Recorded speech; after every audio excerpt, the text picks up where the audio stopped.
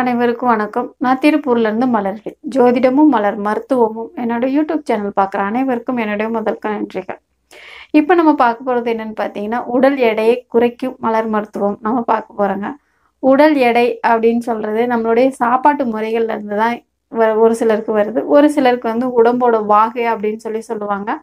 அதுக்கு இந்த மலர் மருத்துவம் கண்டிப்பாக பயன்படாதுங்க. நான் சொல்ல வர்றது என்னன்னு பார்த்தீங்கன்னா, சாப்பிட்டு உடம்ப வெயிட் போட வைக்கக்கூடிய பெண்களுக்கான அதிகமாக இது பெண்களுக்கான மலர் மருத்துவம்னு சொல்லலாங்க.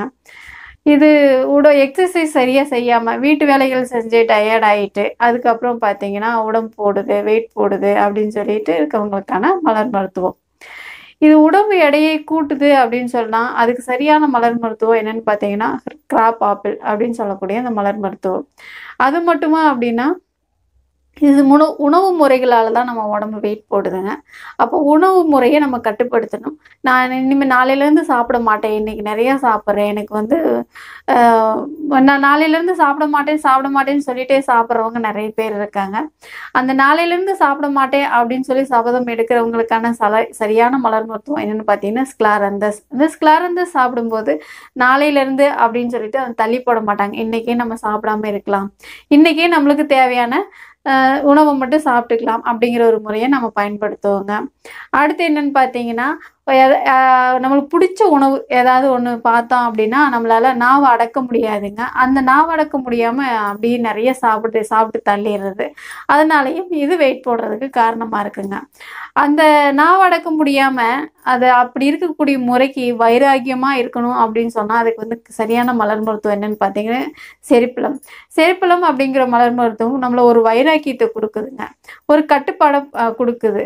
அதாவது ஒரு பத்தியமாக இருக்கிறவங்களுக்கு, அதாவது உடம்பு ரொம்ப பலவீனமானவங்களுக்கு சரியான முறையில் அவங்களுக்கு மருத்துவம் செஞ்சிட்டு இருக்கும்போது இந்த மாத்திரையை சாப்பிட்டு நாக்கெல்லாம் செத்து போச்சு அப்படின்னு சொல்கிறவங்களுக்கும், இல்லை இதெல்லாம் எப்படி உப்பு, காரம், இனிப்பு இதெல்லாம் வாழ்க்கையில் நம்ம அதிகமாக எடுக்கிறதுனால தான் உடம்பு வருது, இதெல்லாம் இல்லாமல் எப்படி சாப்பிட்றது அப்படின்னு சொல்லி கேள்வி கேட்குறவங்களுக்கும் இது வந்து சரியான மலர் மருத்துவங்க.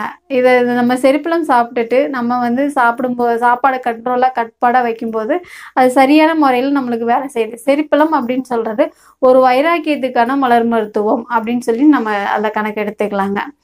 இப்போ கிராப் ஆப்பிள், செரிப்பழம் இந்த ரெண்டையும் நம்ம சேர்த்து எடுக்கும்போது அது என்ன பண்ணுது அப்படின்னு பார்த்தீங்கன்னா, தேவையில்லாத கண்ணில் பார்க்குறதெல்லாம் சாப்பிட்றது, சாப்பிட்றதுக்கு ரொம்ப ஆர்வத்தை தூண்டுறது, கண்ணா பின்னான்னு சாப்பிட்றது, இந்த மாதிரியான சாப்பாட்டு முறைகளை சரி பண்ணுறதுக்கு செரிப்பழம், கிராப் ஆப்பிள் நம்மளுக்கு பயனுள்ளதாக மருந்தாக இருக்குங்க. நம்ம உடம்பு போட்டுட்டு மறுபடியும் உடம்பை குறைக்கும் போது, வெயிட் குறையும் போது நம்மளுடைய எனர்ஜி கண்டிப்பாக குறைய தான் செய்யும். இருந்த மாதிரி ஹெல்த்தியாக இருக்காமல் நம்ம தலை சுற்றுறது, ஒரு மாதிரி கிறுகிறுன்னு டயர்டா இருக்கிறது, தெம்பே இல்லாம இருக்கிறது, இந்த மாதிரியான உணர்வுகள் நம்மளுக்கு கண்டிப்பா இருக்கும். அந்த உணர்வுகளை சரி பண்றதுக்கு என்ன எடுத்துக்கலாம் அப்படின்னு பார்த்தீங்கன்னா, பச்சரிசி இருக்கு இல்லைங்களா, பச்சரிசியை கழுவி ஒரு ஒரு உலக்கு எடுக்கிறோம் அப்படின்னா ஒரு அளவு எடுக்கிறோம், ஒரு படி, ஒரு உலக்கு, 1 கிலோ, இந்த மாதிரி ஒரு அளவு எடுக்கிறோம் அப்படின்னு சொன்னோம்னா அந்த அளவுகளை அதை வந்து கழுவி காய வச்சிடறோம். அதில் ஒரு படி கீரை எடுத்துக்கிறோம், ஒரு படி கீரை எடுத்துக்கிறோம், அதில் சுக்கு போடுறோம், மிளகு போடுறோம், ஏலக்காய் போடுறாங்க. ஒரு கம்மியான அளவு தான் போட்டால் போதும். சுக்கு, ஏலக்காய், மிளகு இதெல்லாம் என்ன பண்ணால் கீரையை மிக்சியில் நல்லா மையாக அடிச்சுட்டு அது கூட இந்த சுக்கு, மிளகு, ஏலக்காயும் போட்டுட்டு அதை ஒரு பேஸ்ட் மாதிரி கொலன்னு இருக்குங்க. ஏற்கனவே கழுவி காய வச்சு நல்லா ட்ரையாக இருக்கக்கூடிய அந்த பச்சரிசியை மறுபடியும் இதுக்குள்ளே போட்டு கொலன்னு பண்ணி அதை நம்ம வந்து வெயிலில் வச்சு காய வச்சு எடுத்து வச்சிடணுங்க. எடுத்து வச்சுட்டு அது கூட பாசிப்பருப்பு கொஞ்சம் ஒரு கையளவு போட்டு அதை வந்து நம்ம வந்து கூழ் மாதிரி செஞ்சுட்டு அதில் லைட்டாக துளியோண்டு உப்பு போடணும்னா போட்டுக்கலாம். இல்லை சாப்பிட்றதுக்கு சர்க்கரை வேணும்னாலும் சர்க்கரையை போட்டோம்னா பாசிப்பருப்பு பாயாசம் இருக்குது பார்த்தீங்களா, அந்த டேஸ்ட் மாதிரியே இருக்கும், சூப்பராக இருக்கும். அந்த மாதிரி பாயாசம் செஞ்சு சாப்பிடும்போது நம்மளுடைய உடம்பு குறைஞ்சு வெயிட்லெஸ் ஆகி எனர்ஜி இல்லாமல் தலை சுற்றுறது, இந்த மாதிரி கிறுகிறுன்னு வர்றது, இந்த எனர்ஜி குறையும் போது நம்மளுக்கு இருக்கக்கூடிய அந்த உணர்வை வந்து சரிப்படுதுங்க அந்த உணவு முறை. இதை எடுத்தீங்க அப்படின்னா உடம்பு குறைக்கணும்னு நீங்கள் நினைக்கிறீங்க அப்படின்னா அதுக்கு கிராப் ஆப்பிள், செரிப்பழம் சரியான மருத்துவம்.